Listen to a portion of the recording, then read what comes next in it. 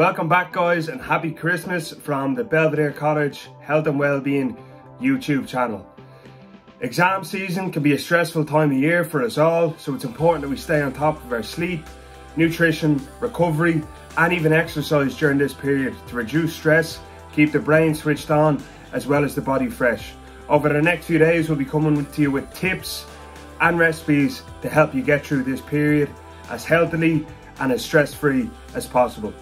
Up first, we have a lunch or dinner recipe. So sticky teriyaki salmon with oven roasted sweet potatoes and a veg of your choice on the side. I've gone for peas on this occasion, but you can have broccoli, carrots, parsnips, whatever tickles your fancy, as they say. Salmon or oily fish in general, mackerel could be another one. Great all year round, but particularly during exam season. Why? Because it's good for that cognitive function, and it also has omega-3 and omega-6 fatty acids, alright, which help with that cognitive function, help with our cardiovascular health. These are fatty acids that can't be produced in the body, so we need to get them from our diet. Therefore, this is a really good, nutritious recipe all year round, as I said, but particularly during that exam season when our brain is often in overdrive.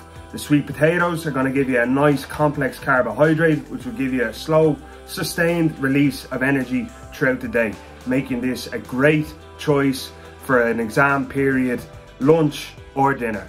Hope you enjoy guys, and bon appetit once it's done.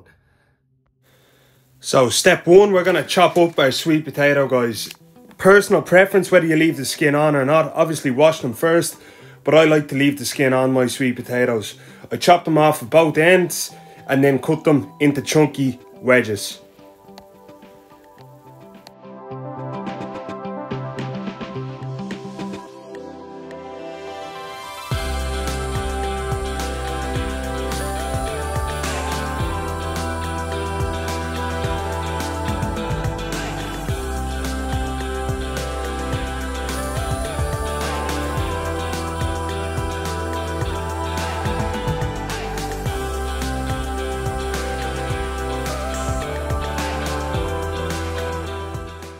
Once you have them all chopped up, the oven should have been preheating to about 180 or 200 degrees anyway. We're going to move our sweet potatoes into an oven baking tray or a big dish, I'm not really sure what you call it. Comes out with a press and all of the sweet potatoes fit in it. That's the most important thing.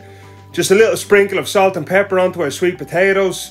Also garlic powder if you have it. Any other spices that you may like, such as paprika or even chili flakes, go really well on these. Just pre-warn those who you're cooking it with that you don't want to blow the head off them. After we put our salt, pepper, garlic powder and any other spices on, we're going to take some olive oil, about 1 to 2 tablespoons, into the baking tray, and then we're just going to shake them around to make sure all the sweet potatoes get coated in both the spices and the oil. Just going to give them a real nice flavour after they've been cooked. So just shake it around, be sure you don't drop any out. And then we're going to go into the oven for an hour. Whoops, little one flipped out there, but we stick it straight back in and pop them into the oven for an hour. So while our sweet potatoes are now in the oven, we're going to get prepped for our sticky teriyaki sauce. There's the little doggo in the background if anyone spotted him. But what do we need for this? So we're going to chop up our garlic cloves. Now this is dependent on you whether you'd like it chunky or a fine teriyaki sauce. Personally, I like it a bit chunky, so I don't chop them too fine. There's still a nice bit of bite and a bit of crunch in them when you get the sauce. So we're going to dice them up as so, minding out for the little piggies that we don't chop them off. Particularly be careful with those sharp knives.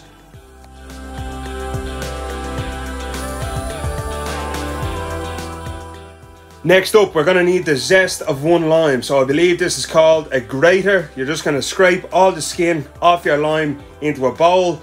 This one that I have is nice and handy, comes with the needed apparatus, so I'm scraping all that off. Zest of 1 lime into the bowl.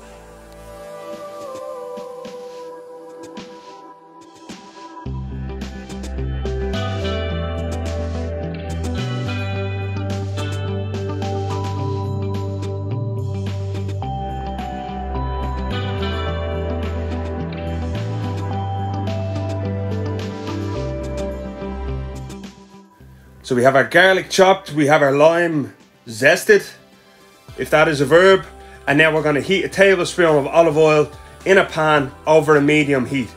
Garlic goes in. We're going to add the lime zest to this. We're going to add salt, pepper, ginger paste is what I have. You'll see it all coming up now. Or fresh ginger finely diced. Chili flakes for a bit of spice. You can use fresh chilies for this as well. Again, just go easy or light on them, depending on how spicy or how much of a kick you're going to want in your teriyaki sauce. Okay, next up we've got the ginger paste. As I said, we can use fresh ginger for this. Apologies, there was a little plastic thing stuck on this, so I just had to fiddle around with it before I could get it in the pan. But this is ginger paste. I find it's quite good for things such as sauces, just gives a bit more of an optimal texture, I suppose. But fresh ginger would also go perfect with this. After the ginger paste, so the equivalent of about a thumb-sized piece going in. After that, we're going to add some honey, 2 tablespoons going in to the pan. Okay. After the honey, we're going to add 5 tablespoons of soy sauce.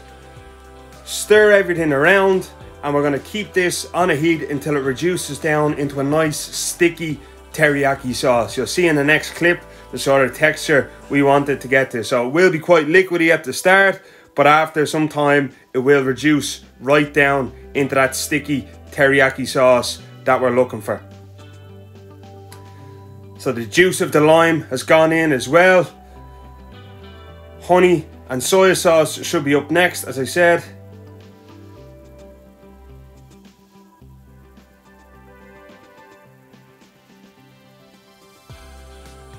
Just stirring it around constantly to make sure everything is getting coated in the pan. So 5 tablespoons of our soy sauce. And next up,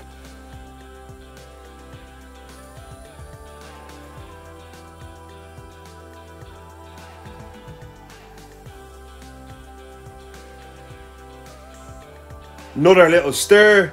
Then our 2 tablespoons of honey go in. It is going to be quite a liquidy mixture at the start. We let that reduce down over time, about 10 or 15 minutes. It's going to reduce down into a nice sticky teriyaki sauce that we're looking to serve up.